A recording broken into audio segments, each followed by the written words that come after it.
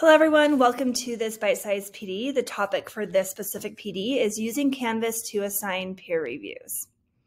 So to connect this to our MTSS framework, I connect this to the feedback cycle under the instructional priorities. The reason for that is because one of the purposes of peer reviews, or the purpose of peer reviews, is an opportunity for students to give feedback to their peers as well as receive feedback from their peers. And so I think it's a great opportunity that they're getting feedback not just from the teacher, but from other students in their class. So the learning intention for this session is I'm learning how I can use Canvas to create and assign peer review assignments. And then you will know you're successful when you can create and assign a peer review assignment in Canvas, and then locate resources to support your learning. So here's a quick rundown of the agenda for this session. I'll start with what the peer review feature is in Canvas and how you can use it. I'll show you how you can create and assign a peer review assignment. I'll also show you how you can do this for intra-group peer reviews. I'll show you what it looks like for the student experience and their view, and then how you can see the student peer review comments as an instructor, and then I'll end with some resources that can support you as you move forward. So the peer review feature in Canvas, it's just a feature that's part of a regular Canvas assignment. And I'll show you in a moment where you can go in. It's just a box you can check that will enable this for your students. It allows your students to provide feedback on other students' assignments. It can be completed anonymously, meaning you can assign it where students don't know who's reviewing whose submissions. And it can also be something that's done between sections. So if you're a teacher whose Canvas course is cross-listed, meaning it's combined multiple sections together, you can actually have students not in the same class reviewing other people's submissions. I'm hoping that made sense. So it doesn't have to be the same students in the same class, but they do have to be within the same Canvas course. So cross-listed courses will work. And then something you can also use is rubrics to support the peer review process. And this also ensures a consistent review criteria. One thing that if you want to do peer reviews with your students, this is definitely a skill and a routine that you want to teach, and make sure you set up your expectations, and utilizing rubrics can really support that.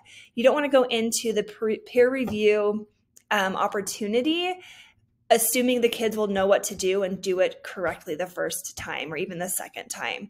So it's definitely something you want to be explicit about. And I think the rubrics can definitely help when they're reviewing someone else's submission, what they're looking for, and then also supporting them in providing feedback.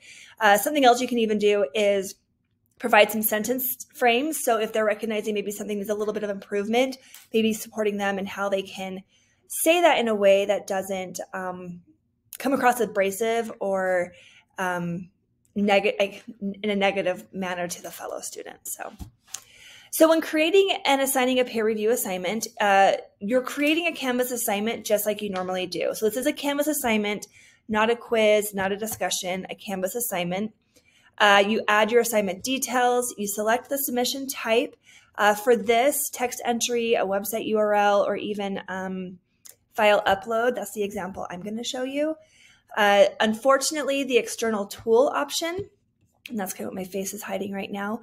This means like the Google LTI or the Nearpod LTI, those do not support peer reviews. So if you're a teacher who utilizes the Google LTI and you're wanting to do a peer review assignment, just make sure you don't select the external tool option. Maybe you do the file upload and you show your students how in Google they can do a download of their assignment or their submission for whatever they're going to submit.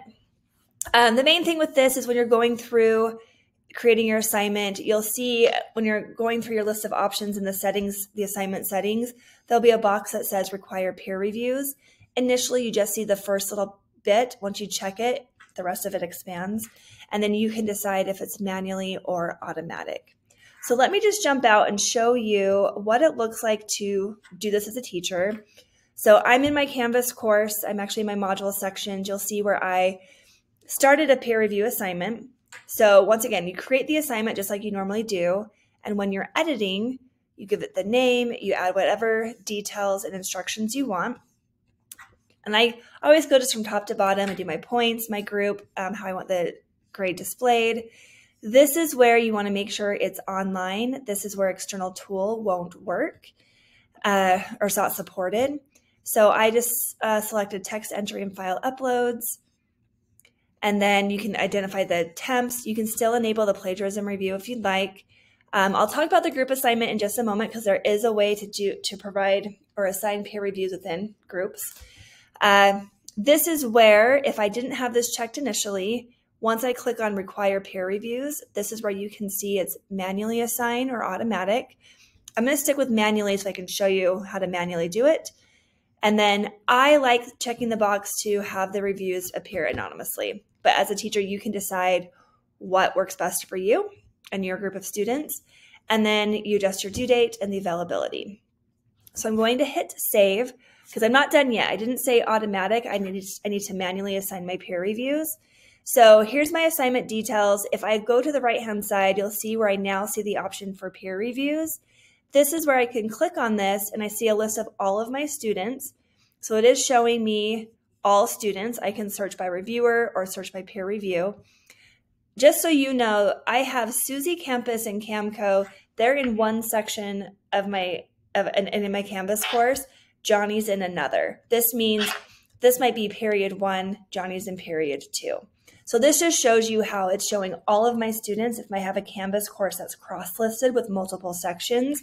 So this might be where if you want to manually make sure or assign reviews, like maybe you only want people in your period 1 to review other period 1 students, you may have to go manually do it. But if you like the idea that students can be assigned to anyone, off to the right-hand side, if you change your mind where you want to automatically set, I could say I want 1 review per user, assign peer reviews. So you could actually have students review 2 or 3 different people's work if you want. And maybe when you're starting this, you just start with 1. I'm going to show you how you can manually do it. So if I want Johnny to review Camco, I just select Camco and click add. Susie, I'll say she's going to review Johnny. And then I have Camco, she's going to assign Susie. And so now if I go back to my assignment, I can see my peer reviews.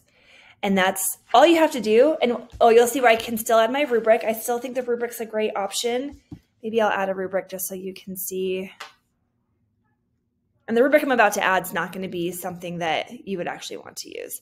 I'd be a lot more explicit. So I'm just going to pick a random rubric just so you can see what it looks like to be added. Okay.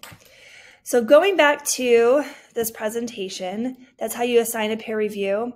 So I did mention that there's a way to do it with groups. So if you are a teacher who likes to do group assignments, and maybe you have a group of like 6 kids and you want those 6 students to review each other's work, you don't want it to be out of the group. This will walk you through the steps. It's very similar to what we just did. I actually skipped over it. When I'm in my assignment settings, where it says group assignment, if you check this box, and actually I'm showing that it's not letting me do it because I've already assigned this.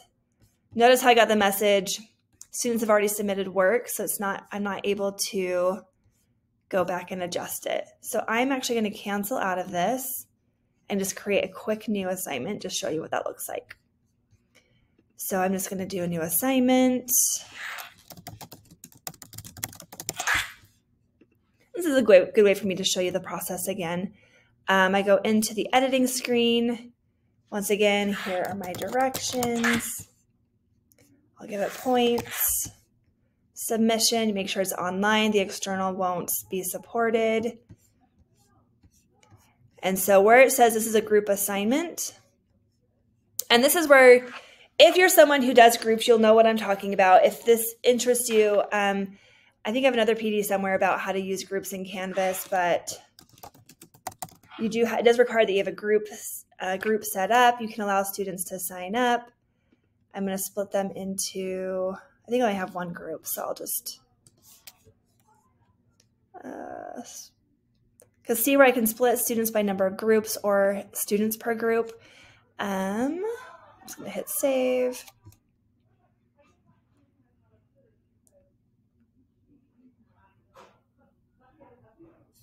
taking a minute. Essentially what I'm hoping that you'll see is now when I require my peer reviews, let me go back to my directions to make sure. It says allow intergroup peer reviews. So I should now see, and it might be, let me make sure. I'm going to pause this for a second. It was in front of my face, I didn't see it. So right here it says allow intergroup peer reviews. So that's the box I need to check. And I'm going to, if I do automatically 1 review per user, this will then assign the groups within, like the peer reviews within the students who are in the groups. So that's just, and I'm not going too deep into how to do the groups in Canvas. That's a different conversation. So just know if you're a teacher who does group assignments, you like the idea of students being able to review each other's within the group, that's where the allow intergroup reviews would take place. So what does the student experience look like? So I actually have this video that's linked, and it starts about the 15-second mark to 150 mark. It'll actually show you the student experience. But I also am going to show you live. So I'm going to go into a student. I think it's this one. So I'm logged in as Camco. And when I go to her module, here's the peer review assignment, but I also can see required peer review. So the peer review assignment is where I would go to submit. And you actually see there's the rubric I'm going to be graded on. I also can access the required peer review. And this was anonymous, so I'm not seeing who I have to anonymize. So she doesn't know that she's assigned to Susie Campus. When I click on, oh, I thought she was. Oh, this is new to me. I didn't realize students must submit their own work before they can review their peers. So let's go back, and I'm going to submit. We'll just do a quick text box entry.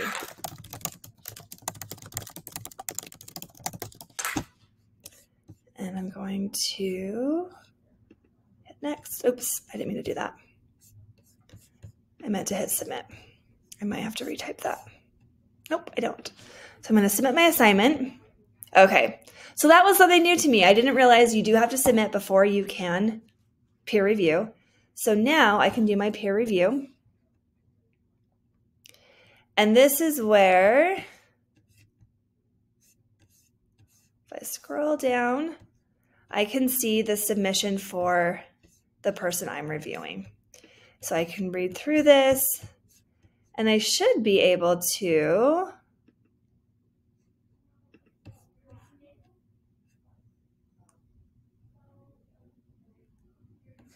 so you'll see where as the peer reviewer, I can actually click on the, this is where as a teacher, if you're having students review, having a rubric for them to use to provide feedback can be helpful. And this is where I can actually leave feedback.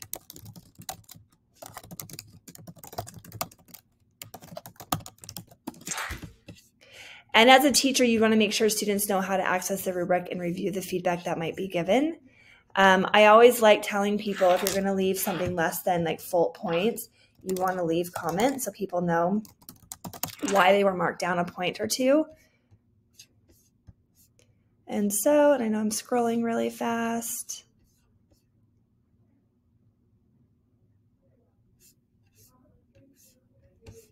I'm going to hit submit. So I've completed my peer review. So now, if I click on peer review, it did tell me I completed. I'm going to log out of Camco and log in as Susie Campus so you can see what it looks like for her.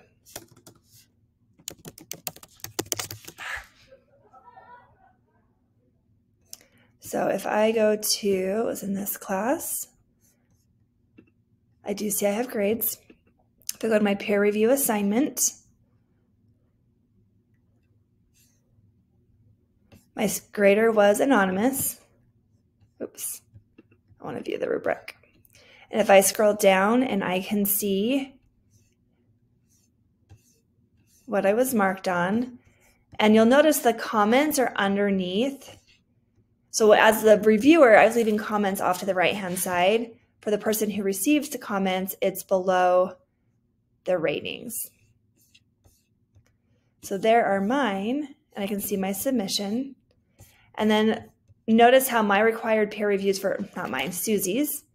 I can do the anonymous. Oh, she had Johnny Campus. That's why I'm not seeing it. But anyway, that gives you a quick look of what it looks like for students. If you want a better demonstration than what I just did, let me show you what this video will look like. And I said starting at the 15-minute mark. Oh, I'm going to make sure the video goes to the actual video because it's the feedback overview. And it starts at 15.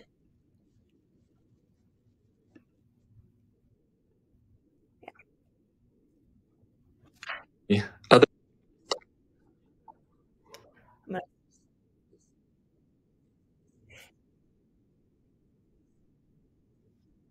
So this is an example of what it would look like if you didn't do anonymous. This is showing you each student's name. So it gives you an idea of what that looks like.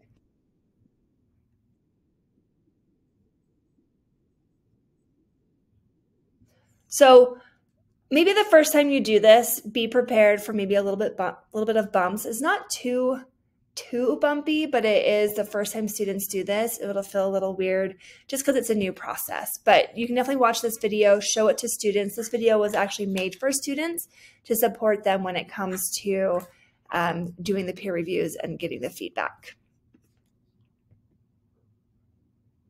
And then as the teacher, I'm going to show you how you can see the peer reviews. So this is where when I go back to my teacher course into that peer review assignment, once again, I see peer reviews here. If I click on peer reviews, this is where I could see there's a check mark. So it lets me know that this was given, like the feedback was given. And I can actually look at the peer review, view feedback. I should be able to look at the rubric.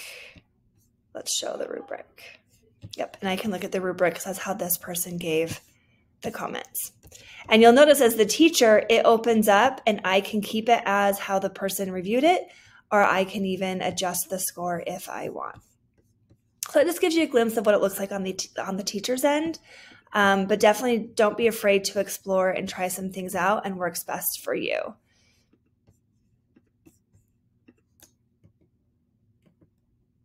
And then the last thing I have on here is just some available resources. Canvas has some really great Canvas guides to support teachers. And I'll even provide the link for the videos for students, but there's even Canvas guides that are videos. But these links specifically go to how do I use a peer review. They're made for the teacher. They have great screenshots, can give you a really good idea of the different steps of the process. And don't be afraid to utilize them because they really do break them down. And there's a quick way to maybe or like anchor links where you want to go to. Maybe you want to go specifically to the peer review guide or peer review grades. So you can quickly go to a different section. So if I go back to my presentation, if I can, see where my presentation is. There we go. So another one is how do I view student peer review? So just you'll see where some great resources to utilize as a teacher to support you in your process. So thank you for watching this bite-sized PD. As a reminder, we do have our website that has other bite-sized PDs that you can watch. And if you want relicensure credit, fill out this relicensure credit form. We award the credit on Midas, and it's about usually at the end of the month is when we get it awarded, but it's relicensure credit. You get 0.5 credit for every bite-sized PD that you watch. And as always, if you have any questions about what you just saw, or you want to learn more about even Canvas groups, utilizing this feature a little bit more with your students, don't hesitate to reach out to me. My name is Camille Cole, and my email is camille.cole@canyonsdistrict.org. I hope you have a great day, and I'm excited to see what you all do with peer reviews in Canvas.